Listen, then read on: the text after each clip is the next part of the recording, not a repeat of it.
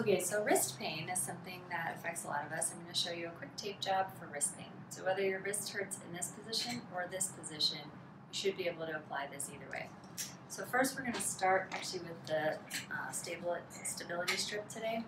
So we're going to start the tape with about 1 inch to work with.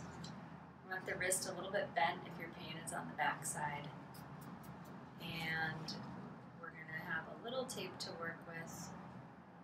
Once we get this going, here we go. Keep that wrist bent and then just kind of add about 25-30% stretch and pull it up the forearm.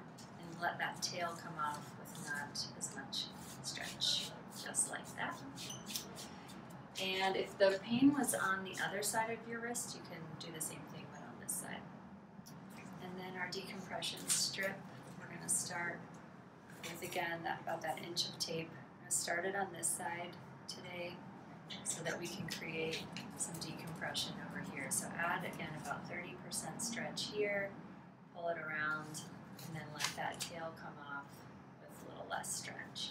That's going to allow us full range of motion of the wrist.